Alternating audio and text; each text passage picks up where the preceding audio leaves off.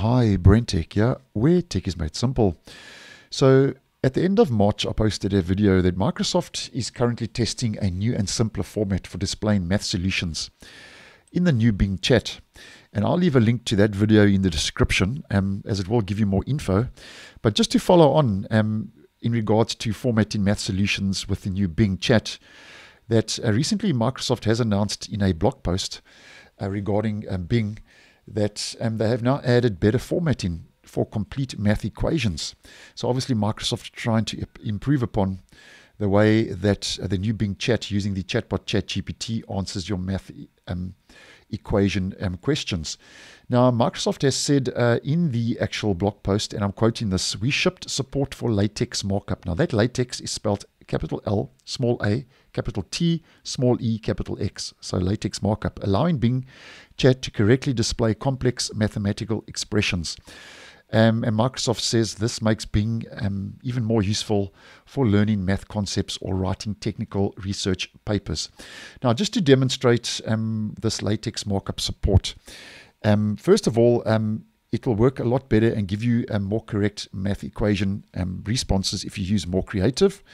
And I'm going to use the exact same example that Microsoft used in their actual blog post, which is asking the chatbot, explain the Fourier inversion theorem in detail with example. Now, that's quite a mouthful, but just take my word for it. This will give us the actual LaTeX support if we ask the new Bing chat that actual theorem when it comes to the Fourier inversion theorem in detail with example. Now, this will take a couple of seconds to generate the actual response to that question. And while that's generating, I'm just going to give you a brief overview as to what LaTeX markup support is all about. Now, in case you're unaware, LaTeX is a system used for the production of technical and scientific documentation.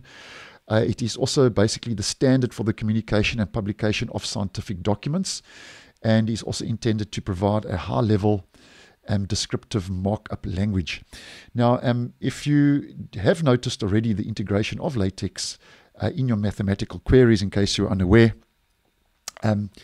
basically it uses special formatting now, which makes that actual equation easier to read. So that's basically in a nutshell what LaTeX markup support is all about, which has now been added to the new Bing chat.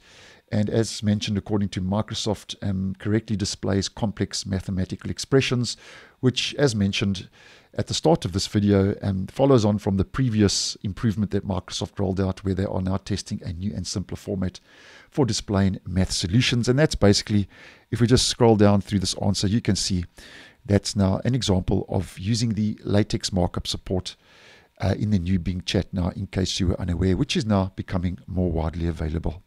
So thanks for watching, and I will see you in the next one.